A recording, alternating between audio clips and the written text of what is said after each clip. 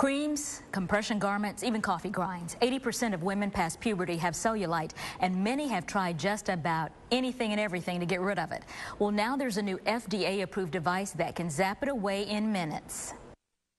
What do hail damage, cottage cheese, and orange peel have in common? They're all slang for cellulite. It's just very frustrating. I was just always self-conscious of it. Kate and Pam say the bumps and lumps on the back of their thighs are always in the back of their minds when they hit the shore. Usually I'm covered up. I was the mommy on the beach with the skirt on the whole time. They've spent thousands on treatment and gimmicks, but nothing has worked. They hope this will.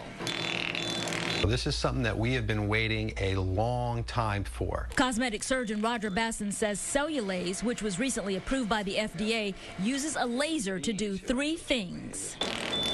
It melts fat just under the skin. I'm literally melting the deep fat pocket down there. Cuts the bands that cause the bulges, and finally, get the skin to thicken and the skin to tighten.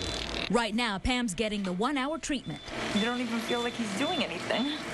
Kate had the procedure a month earlier. Here she is before Cellulaze. This is a week after, and this 3 weeks later. The little bits of it where it was lumpy and bumpy is all smooth now. Results of a 2-year study show Cellulaze increases skin thickness and elasticity.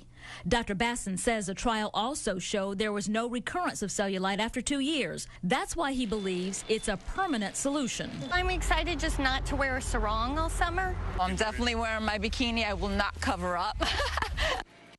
Dr. Basson says the cost of Cellulaze vary by region, but you'll probably pay $2,500 to $3,000 per zone.